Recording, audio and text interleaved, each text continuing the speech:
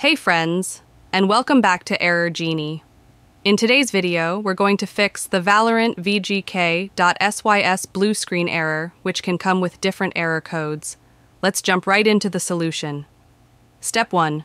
Close Valorant and Riot Client completely go to your system tray, bottom right corner.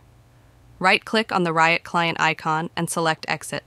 Ensure that both Valorant and the Riot Client are fully closed, including their background services. Step 2. Delete Riot Vanguard services. Open the Start menu, type CMD, and run Command Prompt as an administrator. In Command Prompt, type the following commands one at a time: scdelete VGC and press Enter. scdelete VGK and press Enter. After the commands are executed, restart your PC. Step 3. Remove Riot Vanguard files. Go to this PC, C Drive, Program Files. Press R on your keyboard to find the Riot Vanguard folder. Right-click on the Riot Vanguard folder and select Delete.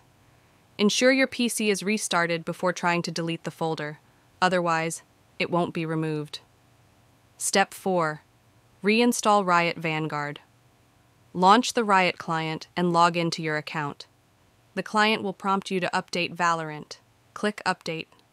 Once updated, try launching Valorant again. This should resolve the Valorant VGK.SYS Blue screen error. Step 5. Disable memory integrity. Open the Start menu and search for Windows Security. Select Device Security. Click on Core Isolation Details and turn memory integrity off. Restart your PC to apply the changes. Step 6. Disable HyperV. Open the Start menu, type PowerShell, and run it as an administrator. Use the following command to turn off HyperV. The command is in the video description. Paste the command, press Enter, and then restart your PC. Step 7.